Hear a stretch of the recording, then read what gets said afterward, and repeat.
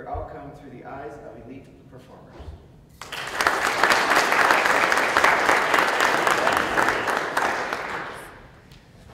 Well, good morning. Thank you guys for having us. For me, this is kind of a nice opportunity to come back to Whistler.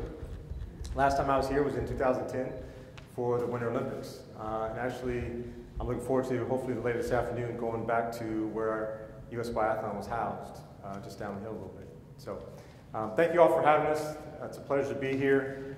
To get us started, we're going to talk about 4 areas of professional development that through our careers in sport, as athletes, as coaches, we've both coached, my career in sports psychology and executive coaching, we've identified 4 key areas, those being preparation, adversity, transition, and owning your outcome.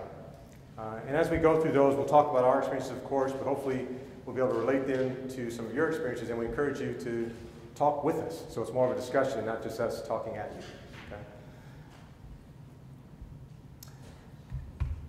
The first is developing a preparation and a foundation. And some of the fundamental or foundation skills that we've identified, there are 5. First being your beliefs and morals and values. And hopefully, as you all remember growing up, you develop your beliefs and your morals and values at home. Through your interactions with your family, your friends, your relationships. As early as, some of your early memories, you may recall some of those relationships and how they helped you identify who you are as a person. Maybe the differences, how you look at men and women, or boys and girls at a young age, what relationships look like to you and how they are established, how you learn how to communicate, both verbally and non-verbally. Those can help you establish some of those beliefs that you have about yourself as well as others. In addition, as you grow through your youth, adolescence, getting into high school and early college years, hopefully you start developing life skills. Some of those skills of now learning how to effectively communicate, not just communicate, but are you really an effective listener? Are you able to effectively articulate what you want to say in the moment? How do you manage your own emotions? Do you let your thoughts and emotions cloud your judgment? Or can you work through those with effective life skills that you've developed? Are you able to discern or develop certain skills of discipline? How that discipline plays into your ability maybe to develop time management skills, and how that will play into not only your college career, but hopefully your professional career. One of the things that, as I went through high school and college, had some early success, and before I graduated high school, I won 5 national titles in track and field as a Junior Olympics. And I went into high school, as it was just announced, I set a state record in the 110-meter high hurdles. It's about almost 32 years old now. So I went into college at UCLA, and I was expected to be as good, if not better, going into college. And I was the only athlete coming in as a full-ride scholarship athlete.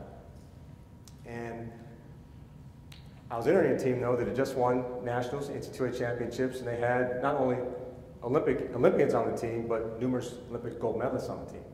So walking into that environment was a bit daunting. So I had to rely on some of those early developmental skills that I thought, developed as a high school athlete. But once I got to UCLA, I had the opportunity to become more familiar with John Wooden and his practices. John Wooden is the famous Hall of Fame coach in basketball at UCLA. And so I started understanding more about his pyramid of success that we'll get into a little bit later.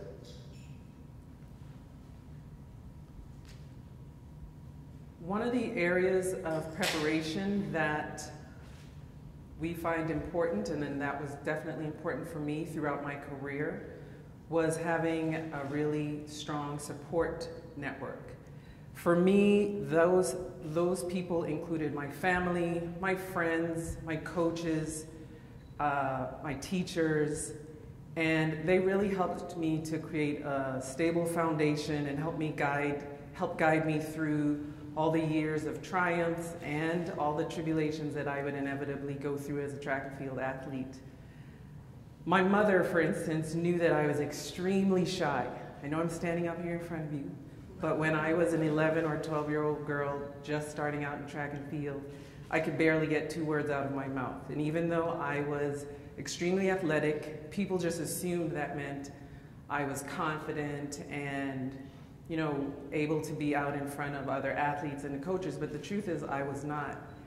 And so had it not been for my mother's willingness to literally sit every single day with me at practice in the stands off to the side so I could go like this and see her sitting there, I would never have been able to have any sort of career as an athlete because I wasn't strong enough at that time to do that on my own. But she saw that I had talent, and she was willing to be that support system for me until I was able to stand up on my own 2 feet.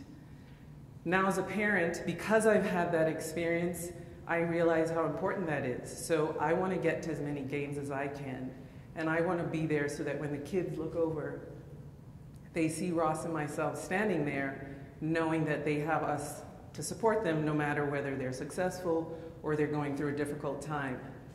And really at the end of the day, when you are successful or if you have had a challenging time, it doesn't mean as much to you if you don't have people to share that with.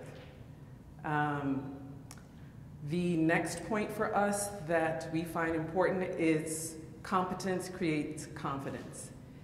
And by that I mean the repetition of any particular skill is the thing that gives you confidence in your ability to execute that skill. I've heard it said that it takes 10,000 repetitions of anything to master that particular skill. I'm pretty sure I jumped way more than 10,000 jumps in my career, but I certainly put that amount of work in. And there's nothing quite like that to give you that feeling when you walk out on a stage with the best athletes in the world to feel that, hey, I'm supposed to be here too. Have you ever seen that in an athlete? Has anyone here ever noticed, maybe you're watching TV and you're watching a football game or, I don't know, basketball game, and you see an athlete walk out on the court and you can tell without them opening their mouth that they feel confident about themselves? Have you ever seen that? Yes. I always look at the tennis player Serena Williams. I've heard it said numerous times that she wins matches before she even plays the first point because of the way she walks out onto the court. Everyone's intimidated. They know she's put in hard work. She knows she's put in hard work. And she exudes that type of confidence and power and strength. And in that moment, many, many times, she's won that match before she even steps up to the line. And it's because she's put in the work. And there's nothing that can replace that. The last thing is work ethic. Work ethic is something, a lot of times people can't teach you that. You know, you're born with that. You can improve it, but a lot of times it's innate. And true work ethic is seen when nobody's watching you. Your boss isn't watching you, your coach isn't watching you, your teammates aren't watching you. You're not getting credit for this stuff. You just know that in order for me to improve, I need to do this extra stuff on my own. And the willingness to do that and to not find excuses like, oh, it's raining outside. This is a perfectly good excuse not to go to track practice today, and still go. That is when you're showing not only to yourself, but those around you that you are willing to put in that hard work. And then no one can take away from you when you reap the success of your efforts. And one little tidbit to add to the Serena Williams story, I had an opportunity when I was in Chula Vista at the Olympic Training Center to work with not only U.S. athletes, but also international athletes. And so I received a call from the Women's Tennis Association to work with a foreign athlete who just happened to live in the San Diego area. And one of her main issues, which she was very competitive, was competing against Serena Williams. She said she would come to matches, and if she saw she was matched against Serena, she already automatically just felt this sunken feeling, because the person I was working with was about 5'4", maybe 130 pounds. So very slight, small, but very quick, but not quite as powerful, not as dominating. And one thing she said when she would line up and she would see Serena across the net, she said, I felt so small. I felt like a little person playing against someone who was not only much larger in stature, but also had this support and this background and confidence about her. So one of the things that we talked about and that came out of our work together was how she could feel big and how she could, in her own mind, create a championship mindset. So one of the things we have identified in your preparation is how do you create your own successful mindset? And in my executive coaching, one of the things we talk about is DAC. DAC is direction, alignment, and commitment. And so, and I encourage you guys to think about in your work, maybe as principles, what direction are you creating? What vision are you creating for your dealerships? Is it clear, not only to you, but to everyone that you're working with? Is it something that's written? Is it something that's spoken? Is it something that's exhibited? Maybe on boards, whiteboards, do we paperwork that you distribute? But is there clear direction and vision? And with that, is there alignment? So does everyone in the dealership understand? And are they all aware of that same vision? From all your managers, all your sales reps, to administration, every area of the dealerships. Are they in alignment with that direction?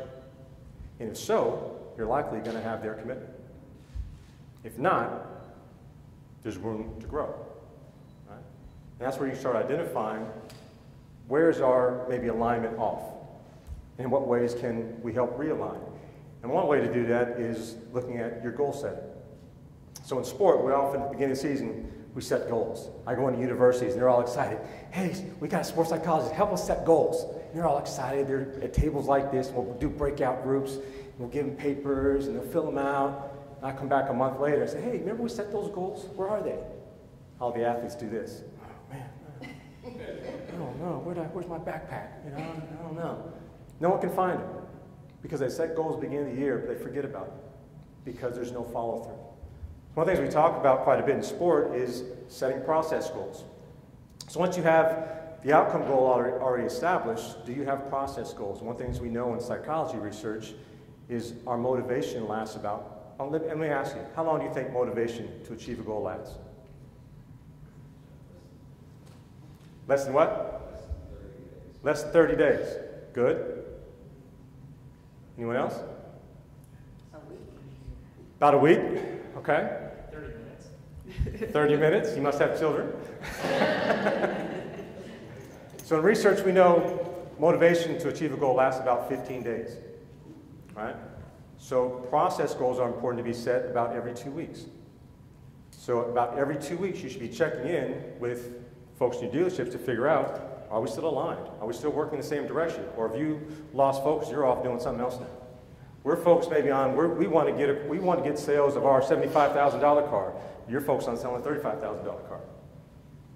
Right? So is there clear alignment? Does everyone in the dealership know how to sell the $75,000 car? Because it's a lot easier, I imagine, to sell a $35,000 car.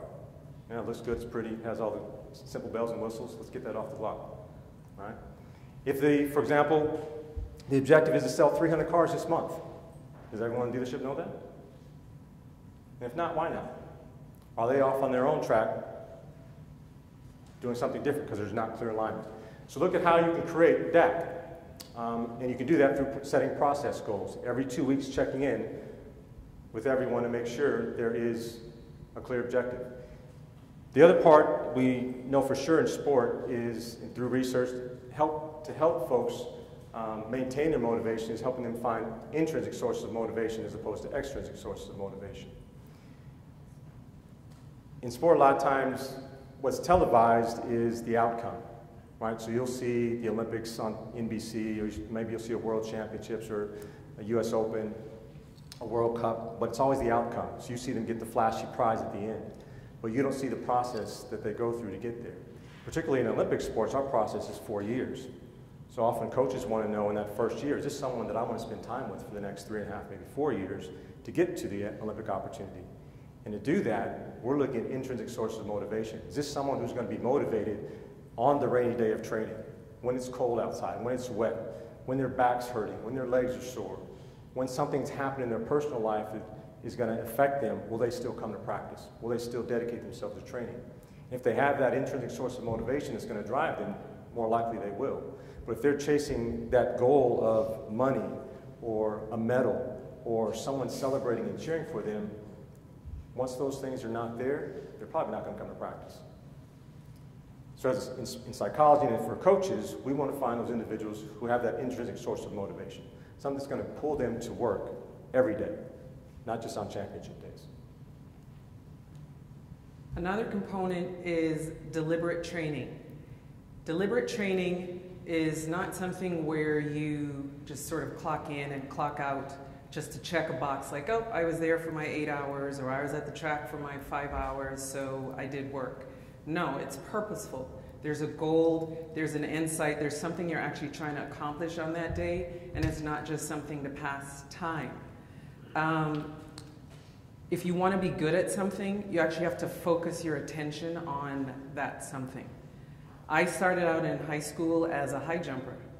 I grew to be very tall. I was 5'7", 5'8" by the time I was 12, so I was taller than all the boys. And so everyone thought I would be a high jumper and then I would continue to get taller, but turns out that was it. I stopped at 5'8". I even tried the shot put.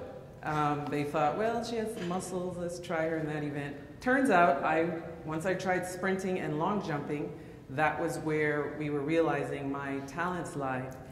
And so that's where I focused my energies. And then once I got to college, turns out I was actually just an average sprinter, but a really good long jumper. The talent pool had increased, there were more people for me to compete against. And I realized if I wanted to be really good at something, again, I needed to focus my attention in even more so. There was a lot of ups and downs to come my way, but even with that, I realized that long jumping was where I was going to find my future. And I focused my attention there. I'm sure you've all heard the phrase, jack of all trades, master of none. A lot of people do that. They're busy. Spinning wheels like, oh, you try to call them, they're not available because they're busy. I don't know what they're doing, but there's nothing to show for that. So if you're going to spend the time and be busy, make sure it is focused and purposeful and that you're actually going to accomplish a goal. The last point of creating a successful mindset is the ability to have delayed gratification. That is not always easy because especially in this day and age with electronics and the easy accessibility of everything, people want results like right now, yesterday, before they even put in work. And for sure with the Olympics, as Ross mentioned, it's every 4 years. So what are you doing in these 4 years in between? You can't just sit around and wait and only train in that 4th year. That's not how it works. And people would ask me all the time, how do you stay motivated for something that's so far away? And the way I was able to do that was to set short-term goals for myself. If I was to only think, okay, 4 years down the road, I need to be at this level of fitness, I would never get there. The way I was able to do that, I would set small goals that I could accomplish every day, every week. And once I could see myself improving incrementally, I would be like, okay, I got that, I can do the next thing, I can do the next thing. And before you know it, a year would have passed, be on to the 2nd year, and gradually putting in the stepping stones in order to reach that long-term goal. My coach would often say that we were depositing checks into the bank and we would cash them out in 4 years. That's sort of the mindset that I had. Our next development step is moving through adversity. And so I mentioned I had the opportunity to enter UCLA on a full scholarship, track and field scholarship. So I had big expectations coming into school.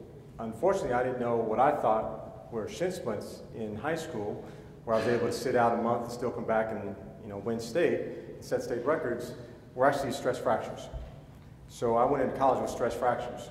And I'm thinking, yeah, I can figure it out. I'll get through training the same way I did in high school. So I was actually jogging. I was doing warm-ups like this. A lot of people on the track later thought, oh, I thought we decided we were being cool. I was like, no, that actually hurt. I actually had fractures in my shin. So into my first year, I went through this whole holistic therapy treatment. It didn't work. So I had to have a surgery. So they put a titanium rod inside my right tibia from my knee to my ankle. And the doctor said, we've never done this on a track and field athlete. We've done this on one athlete prior to you, was Dana Stubblefield, big lineman. you know, maybe went 10 yards at that time in NFL, went 10 yards down the field and back. So we don't know what's going to be the outcome for a hurdler who's, you know, if you're on the track for more than 14 seconds, it's a slow day, and, you know, you're pounding. You know, you're coming off a hurdle, you're stepping down pretty hard on that, for me, my lead leg. So they told my coaches, you know, it's, you know, this age, you know, I wasn't even this big, I was smaller then. It's probably not going to work out for him. His career's probably over. So my coach said, you know, Ross, we love you, you're a good student, but we're going to take that scholarship.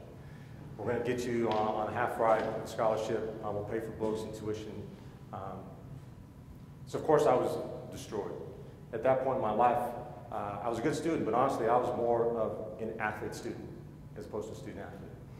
Because my expectations, like Jackie's, I was getting into the best program at that time in the country. Had dreams of going to the Olympics.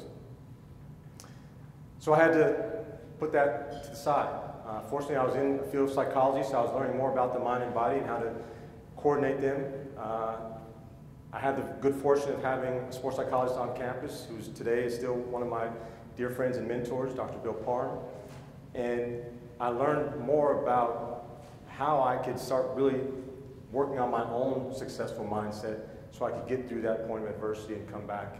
And as I did, come back and end up winning Pac-10 titles and becoming an All-American at UCLA.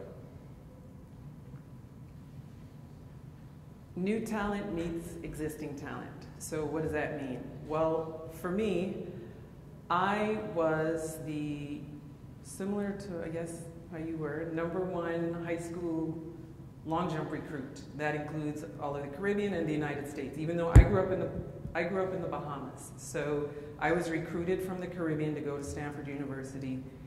And when I got there, I had never lost a race in high school. I had never lost a long jump competition. So even though I was still shy, I was fairly confident about my athletic abilities.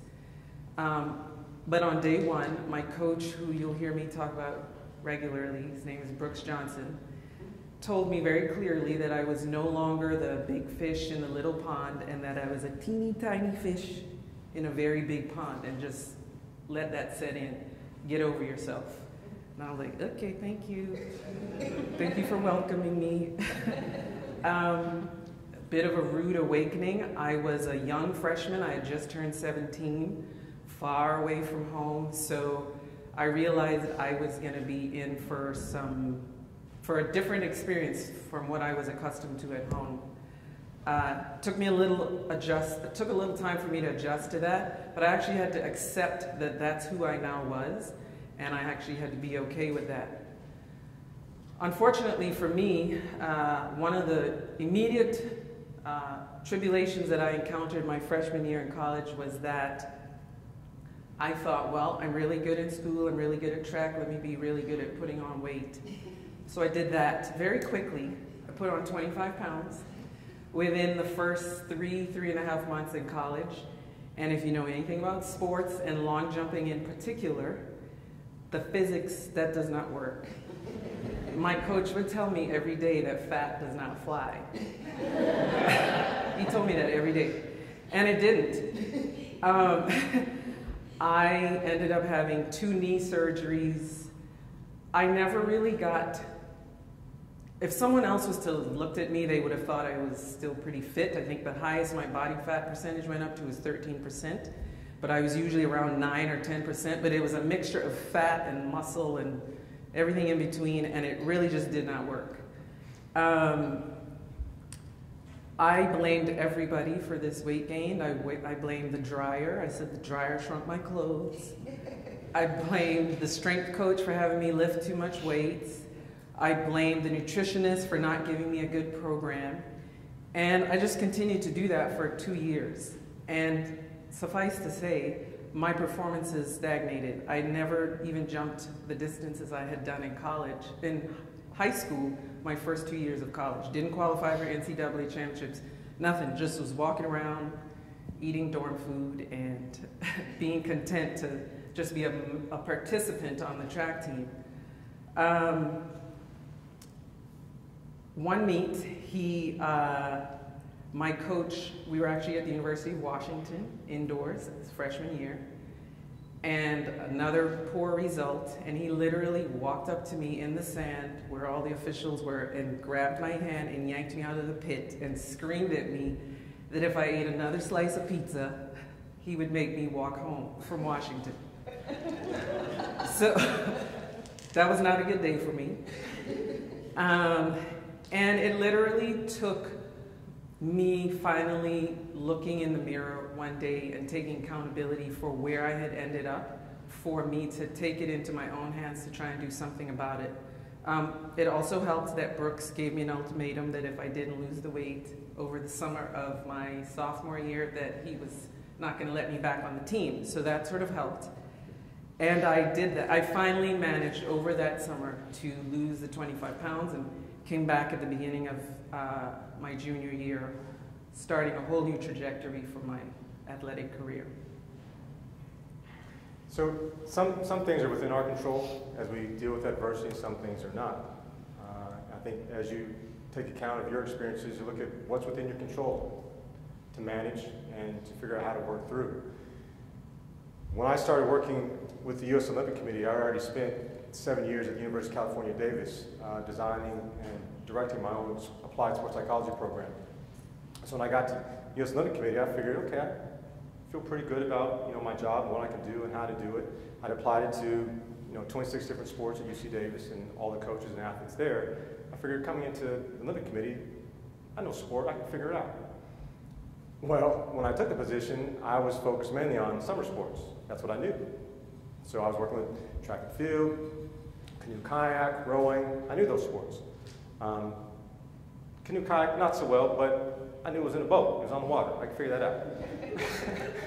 However, U.S. biathlon, I had no clue what that was, honestly. I thought maybe running and cycling, maybe a little swimming and cycling. I really didn't know. I didn't know it was a winter sport. And so when I said, Ross, you're going to spend a lot of time in Germany, Norway, Finland, you're going to be going places for biathlon. I was like, yeah, that's different. I didn't know summer sports. I didn't know they did that up there. And no, Ross, these are winter sports. So you're going to be in cold weather in October through March. And I was like, oh, okay, you guys have gear for that, right? Because I don't do cold weather. So anyway, one of my first experiences at a U.S. biathlon competition was in Ruppol, Germany. We're up on top of a mountain. It's freezing, to me, probably like 12 degrees. And we're walking into, and for this, their World Cups, they're like our Super Bowls. But they have, I think, 8 or 9 in a season. And so the competition starts at 10 o'clock in the morning. There's thousands of people already out at this site. They're tailgating hard. And they've got their horns, they're blowing their horns, they're playing the accordion, they're going at it, 10 o'clock in the morning. And you all know tailgating. Most of them are not very clear-minded already at 10, 11 o'clock in the morning. So we're walking into the venue, and I'm walking in with, at that time, we had a German coach, Swedish coach, and a German ski technician, and my supervisor to the U.S. Olympic Committee. And so we're all walking in, and we hear a voice from the distance, Dr. Flowers, Dr. Flowers. We're in Ruppol in Germany, I don't know anyone. So we just keep walking. Voice gets closer and closer. Finally, my supervisor says, Yo, Ross, I think this person right here is saying your name. I think he knows you. I said, I don't know anyone here. And so realized after a conversation that someone I communicated with through email about biathlon and sports psychology, so we're talking for a while. But before we finish, my supervisor, JT, looks at him and says, hey, we're amongst 10,000 people at a venue in Ruppol, Germany. How did you know this was Dr. Flowers? He said, oh, easy. Only black men at a biathlon competition in Germany.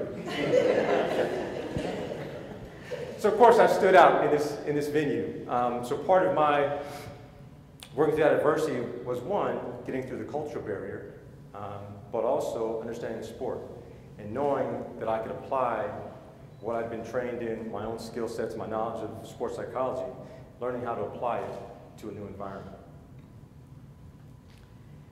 The third area of professional development is transition. How do you move on after adversity?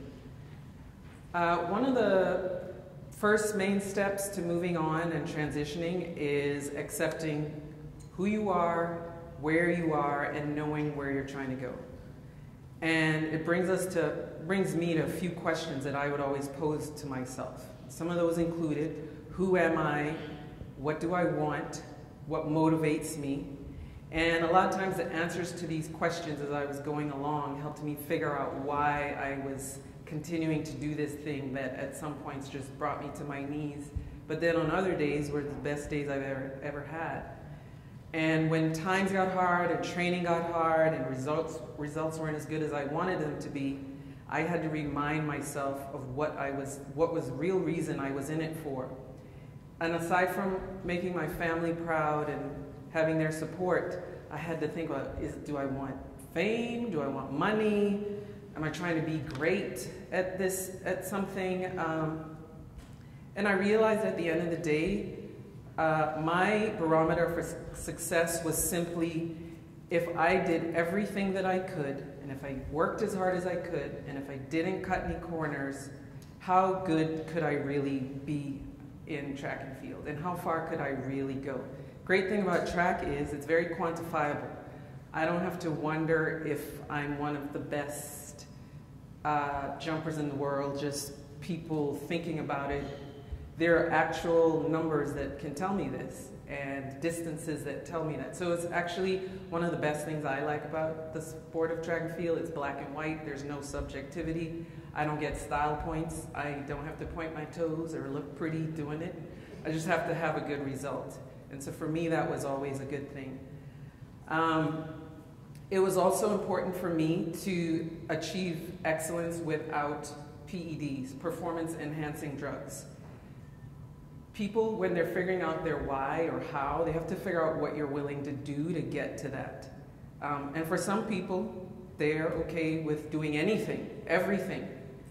I was never okay with doing everything legally. I had no interest in performance-enhancing drugs. That for me meant absolutely nothing.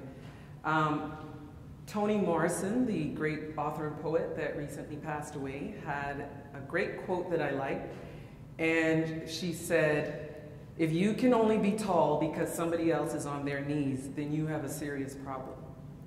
And I've always been of the mindset that if the only way for me to be great, if the only way for me to be successful was to cheat or lie or steal or take performance-enhancing drugs, then I really wanted no part of it.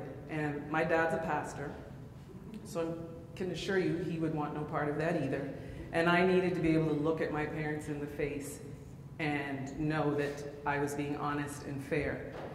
And if I ended up in last place, okay, I could deal with that because at least I gave everything that I had. And to me, there's absolutely no glory in victory if you've cheated. I never understand how these people who you know have taken whatever they've taken, they stand there and they're crying and they're doing all this stuff. And I'm like, but you took, I don't get it. If you take drugs, to me, it just takes away the whole meaning of and it's the same thing in business, I feel. If you're cheating your way to advance yourself, to me, that's just no success at all.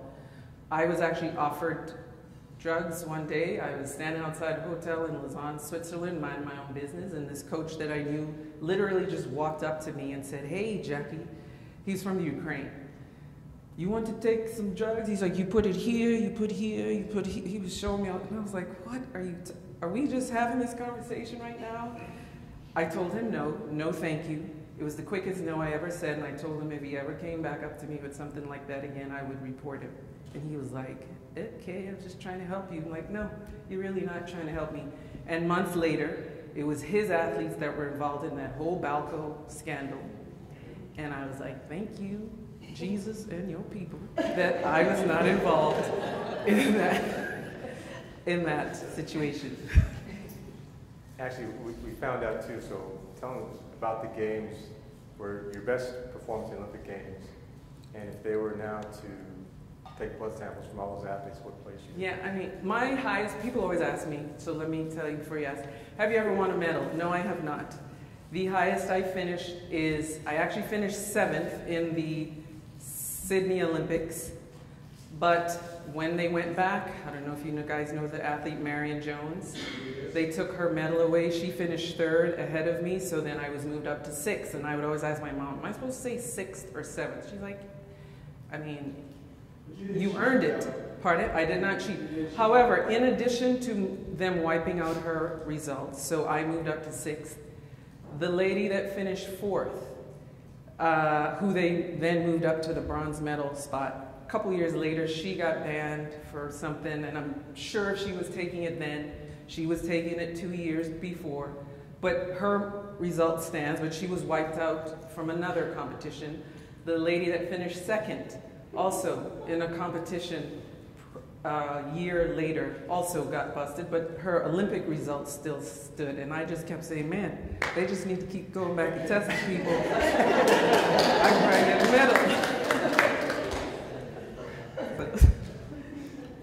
So one of my greatest opportunities that I remember was my opportunity to begin working with USA Track and Field back in 2002. I was at that time still a young professional, but having spent a lot of time as an athlete and coach in track and field, I was excited for the opportunity to work with track and field. And I stood at that point, a lot of the athletes who were still competing were athletes I competed with. My coach was an Olympic coach at that time. So I was excited for the opportunity. And a lot of times we get up before the Olympic Games during the years of preparation, we give talks just like this to coaches, athletes, even parents who had athletes. There were Olympic hopefuls. And so my first one, and we had at that time folks who had provided sports psychology services to Olympic teams in the past, mentoring those of us who were coming in to work with teams in the future. And so before my presentation, I asked one of the folks who were mentoring me, hey, do you have any suggestions about how I can present myself and make sure this goes well? And a very stoic look, he just looked me dead in the face and said, in a more descriptive way, just don't mess it up. So I was like, oh, okay, thanks, I guess. But I guess what it helped me realize was he knew I was an athlete, he knew I'd coached. He said, just go do you. You know your business. You know what you're good at. And what helped reinforce in me was knowing what I know, but also knowing I don't know it all and be willing to ask questions. So at this point, do you all have any questions about anything we said so far? Okay. What was the best advice that you received from a coach or mentor? Besides, don't mess it up. I think it was later on when I realized I was trying to do so many different things, working with different sports, working outside of university, doing executive coaching, writing books, trying to do too much. So I had, actually, my mentor, Dr. Bill Parham, told me, it's okay to say no. It's okay to say no and just settle down in your area of expertise and be a little more focused. Yes?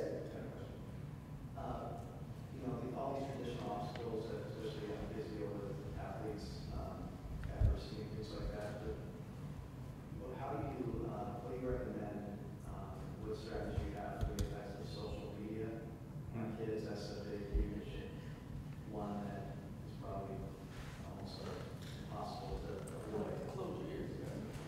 Yeah. My 14-year-old's here, maybe he can answer that one. I mean, it's very hard, particularly because, there's so many distractions, social media being one. One of the things I've done for my kids, and when I talk with some of my clients, I encourage them not to allow their kids to have social media. So no Twitter, no Instagram, no Pinterest, whatever they're into, until they feel they're socially responsible enough to handle it. But I think there's a lot of distractions. As Jack, we've talked about already, is working on delayed gratification. So are there things you can pay more attention to in the moment that can help you build solid skills so you don't need those distractions? So if you're in the car ride, you have to give them something to look at, a tablet or something, or can you have open conversation, dialogue? Both of us have spent time on campuses recently, and we walk around, like I walk around UCLA, and it's very hard to find someone who's not plugged in. and who's actually walking with their head up and looking around, seeing their environment. Oftentimes, you'll see them walking, and before they know, oh, boom, I ran into someone or something, and they can't figure out why. It's like, well, we're not paying attention. So trying to help people pay attention in the moment. We'll have an opportunity for more questions at the end. That's my little ad lib, sorry. Yeah, threw me off. One of the things that, in line with a person also being able to say no to people, is having people around you to say no to you. To rely on honest and direct feedback from those people that you work with, those people that you train with. It's important to have those kinds of people in your business and in your careers. You'll find that yes, people, they don't make you uncomfortable. They just go along with everything you're saying, whether it's a good idea or a horrible idea. They don't force you outside of your comfort zone. And because of that, they really don't help you to grow. And sometimes you really need to have constructive criticism. You have to be able to stand in that and own up to whether you're not doing the best job that you could, or if there's just some slight thing that you could do to help improve your performance. It takes the ability to not take everything personal, because I'm a very sensitive person, and it took me a while to not let some of the things that the same coach at Stanford would say to me every day, not let it cause me to cry, literally cry every day. Every day I was just crying, crying, crying. And I had to get to a point where I could take the good of what he was saying to me without making it this whole personal thing that he was trying to attack me. And at the end of the day, it was for my benefit. Ross? So another area that I found through my transition of becoming more professional and feeling confident in my professional identity was learning to be myself. You know, so a lot of times the difference I think of speaking, for example, at a psychology convention is you have to support everything you say with research. Who did it? You know, what year was it published? So you have to speak with this scientific background and more of a PhD mouth. And so when I started calling my PhD mouth. But when I'd come to athletes and coaches, they'd look at me like, what? What are you talking about? Like, why do you think that relates to us? And so learning how to speak more sport, or just for me, understanding the environment that I'm in and being able to relate to that environment. And so knowing how to use my background, my training, my knowledge and experiences, but be able to relate it in an understandable way, which is another reason in why I wrote this book. There were questions that parents and coaches were asking me, but to say it in a way that's very understandable and relatable, so it doesn't come across as too scientific. So for me, part of my transition was becoming comfortable with my professional identity and being myself. And a huge part of that for me was also learning how to communicate with folks who are a little more challenging. So a good example of that is when I started working with the LA Clippers, they had an idea of what they thought they wanted in sports psychology. They didn't quite know what sports psychology was or how to integrate it. And they had some folks who, let's say, were critical of the area because they didn't know much about it. Kind of old school coaching philosophies. And so the ability to soften that for them and teach them what a soft skill is, like what it really is effective listening. You know, what really is communicating effectively. How do you spread that direction, alignment, commitment through not only your players or your team, but through the coaching staff and higher administration, so everyone is actually on the same page. You don't have silos of people, right? You don't have silos of administrators, silos of coaches, silos of those who are just player personnel. So developing those communication skills I found to be very effective in being able to transition and relate to different populations of folks within and outside of sport. The other aspect, you know, looking at the differences of working, for example, in university, it's very educational background. You have more time, more of a process of learning and development to go through. We're working with Olympic sports, it's athlete-centered, coach-driven, performance-based. But you know you have a 4-year time period. So you're looking at progressional development. Where in professional sports and in business, my experiences so far are more outcome related. You know, they're outcome focused. So in basketball, professional basketball, if they're not seeing something pretty quickly, they're starting to ask a lot of questions. What's going on? Why is it not happening? Why is this one athlete, why are they not improving after 2 weeks? You've been here 2 weeks. This person's not improving. What's wrong? Exactly, I've been here 2 weeks. You know how psychology works? You know, you're not going to see a muscle grow in 2 weeks. Why do you think the brain's going to expand in 2 weeks? It's going to take time. So trying to help, in my experiences, allow more time for education and development and training, so when you do start looking for those results and outcome, you have something to support them. And that goes back to setting process goals.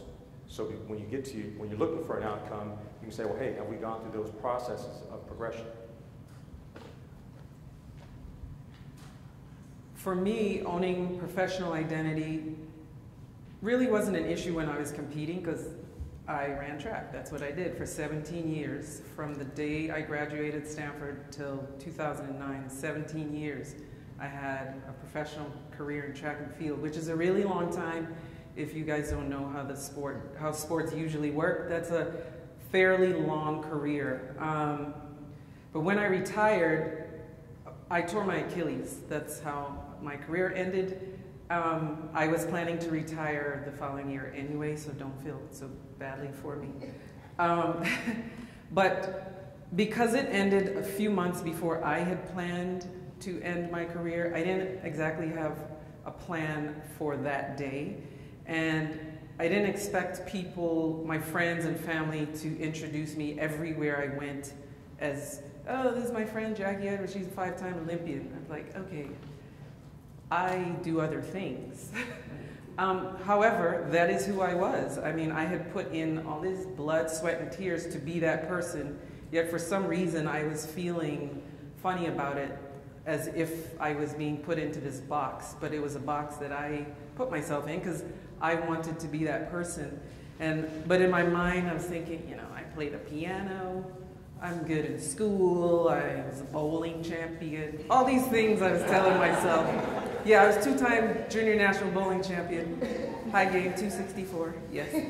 I was telling myself all these things for no reason. I'm the same person who's saying master your trade, but here I was trying to tell myself that I'm all these other things, when yes, I had accomplished all these other things, but I had put in work to be great at this one thing, and I don't know if it was just being uncomfortable with other people acknowledging that, because I was okay with it, but I don't think I was so comfortable with other people saying it.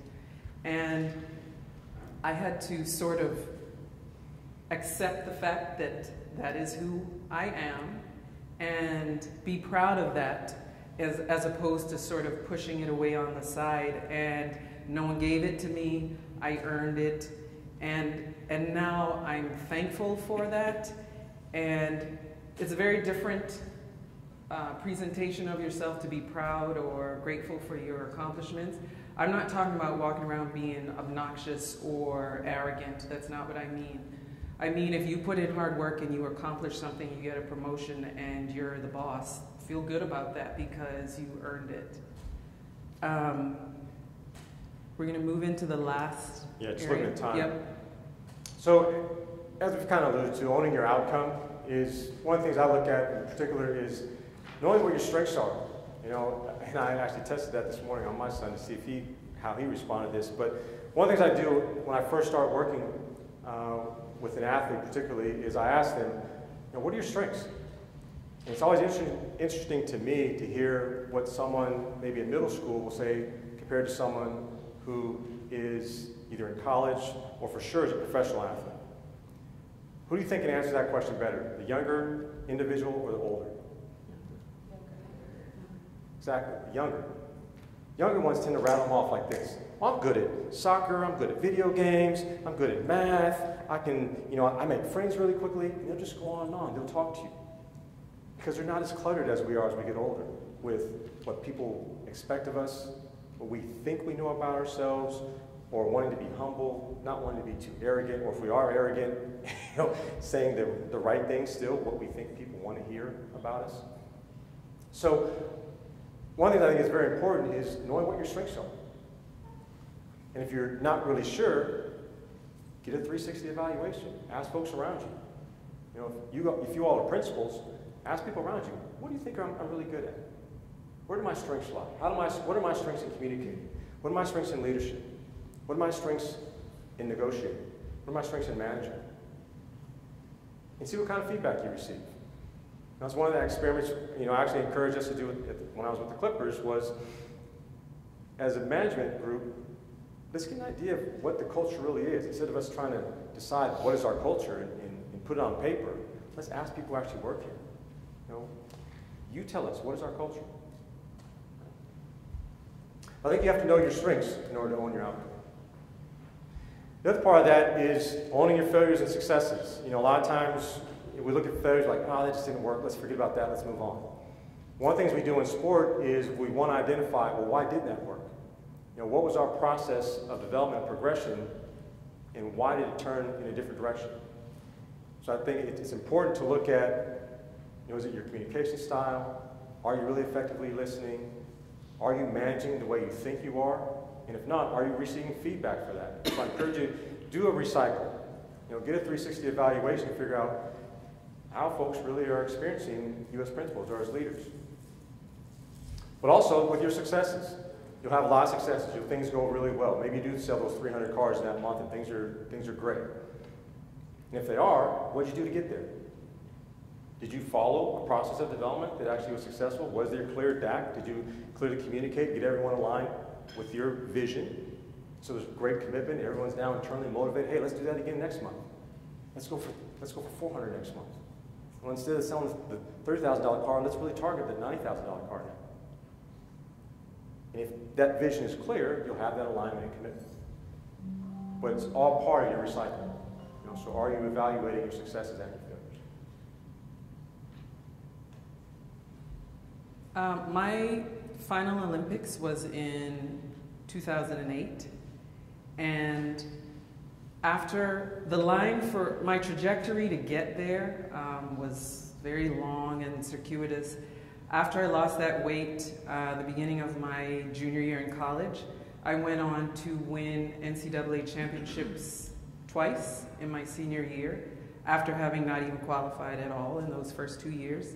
And those results in college helped me to be able to have that professional track career.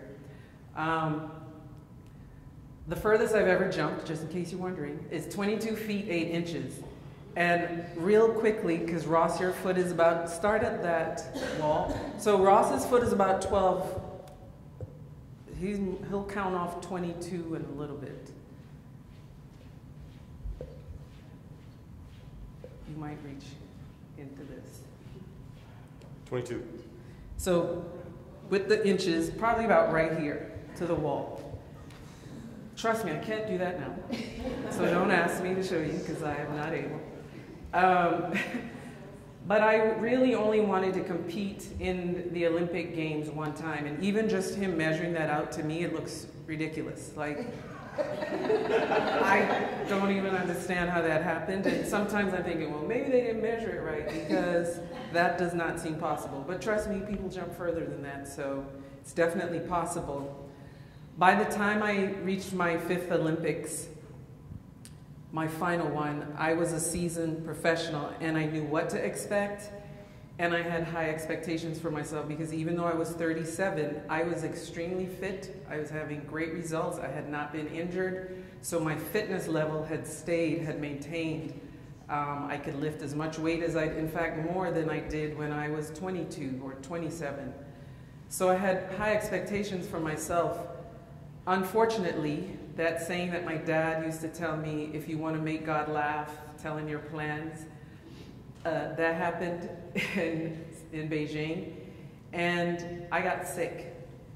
I got some kind of virus or something. I still don't know what it was, but just picture frosted flakes on my face, and that's what I looked like 4 days before my long jump qualifying round. So I couldn't eat, I could barely drink for the 4 days leading up to my competition. And when you're trying to compete against the best athletes in the world, that is not the way to prepare. So suffice to say, my performance was horrible.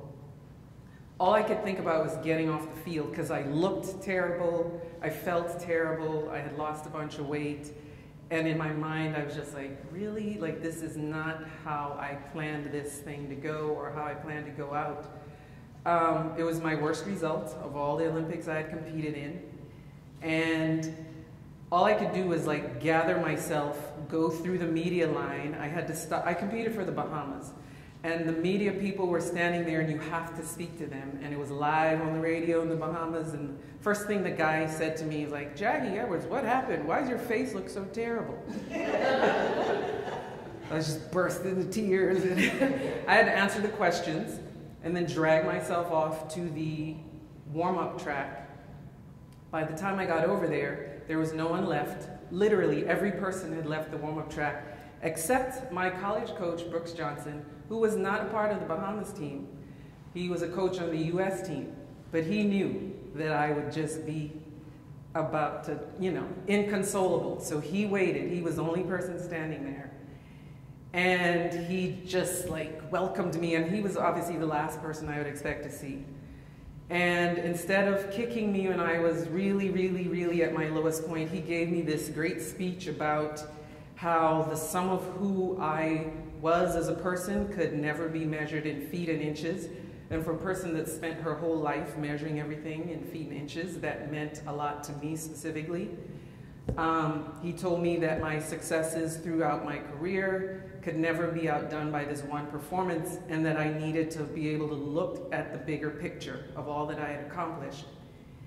And he told me to stand up tall and walk out of that stadium with my head up high and my shoulders back, and to have some self-respect.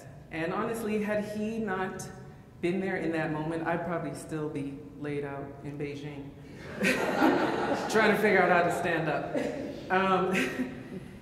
And you know what? He was right.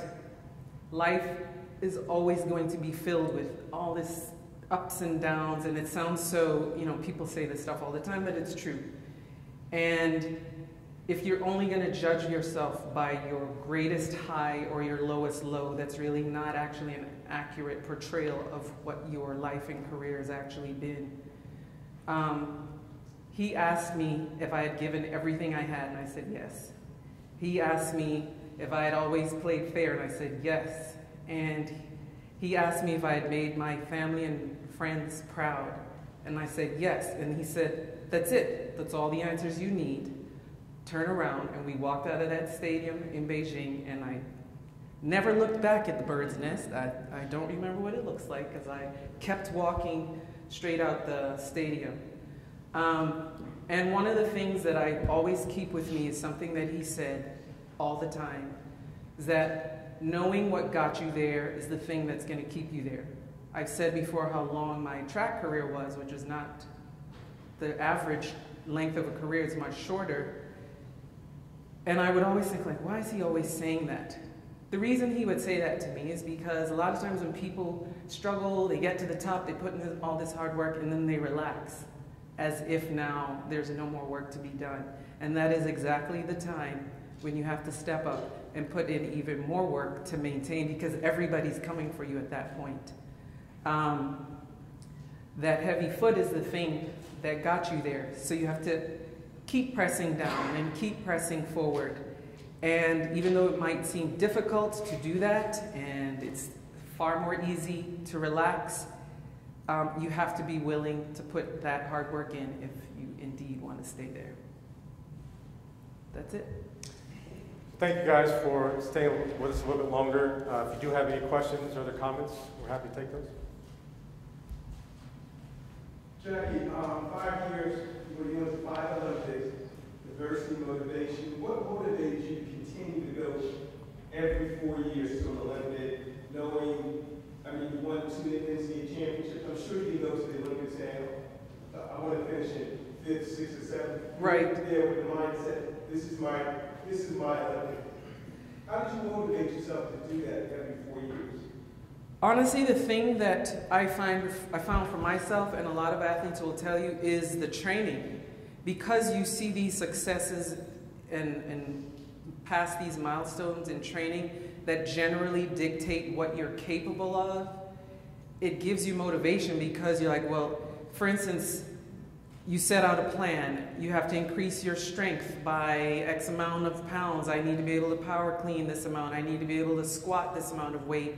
So then if I'm starting out at squatting 300 pounds and my coach says, if you can get to 350 pounds, this lady that jumps such and such, she squats that, and that's one of the components. So then I check that off. Okay, I'm at 350. By the next Olympics, I'm squatting 375. By the next Olympics, I'm at 405. So I keep getting better. So in my mind, when I could keep improving in training, I always felt that there was more for me, that I could, on any given day, and you would see it, and so just so you know, as a professional athlete, you don't only compete at the Olympics. You compete in Europe on the track circuit, so you compete against these people all the time. You know them, they know you. You're friends some of the times, not friends sometimes. But some days you beat them, some days they beat you. The great thing about the Olympics and why it's so special is you get this one day. On the circuit, you know, I may lose tomorrow, but I come back and beat you the next day. Okay, cool, nobody knows, but I did. The Olympics compels you to be great on that day, in that moment. There's no do-over. And you have to either stand up or stand back and be okay with whatever you put out there. And that excitement and possibility for what I could be was always there until the day I stopped.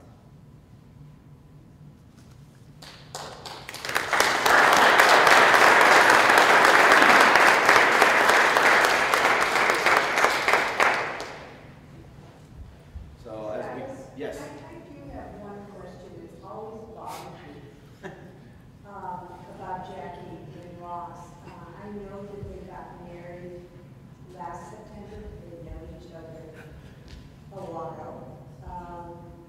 Jackie, you knew Ross's brother Chris at Stanford. Yes. And you ran track. Yes. At the same time.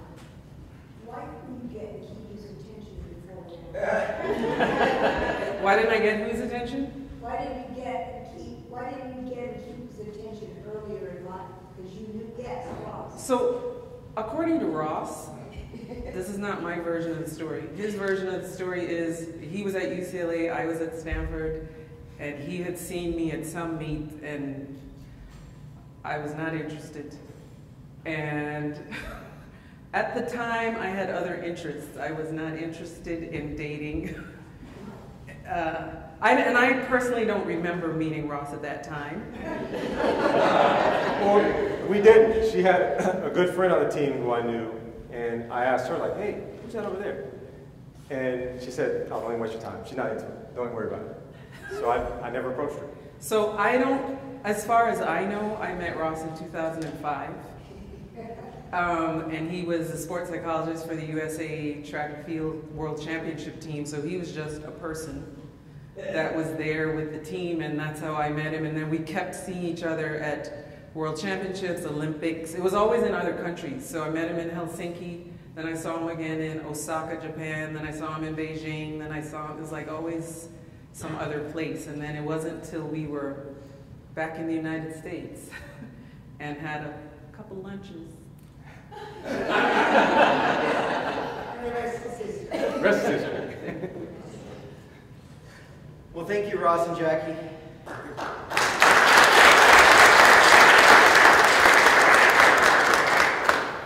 Your personal stories and guidance on how to tackle adversity and own the outcome are truly inspirational. We'd also like to thank our friends at Integrated Claims Management for sponsoring Ross and Jackie this morning.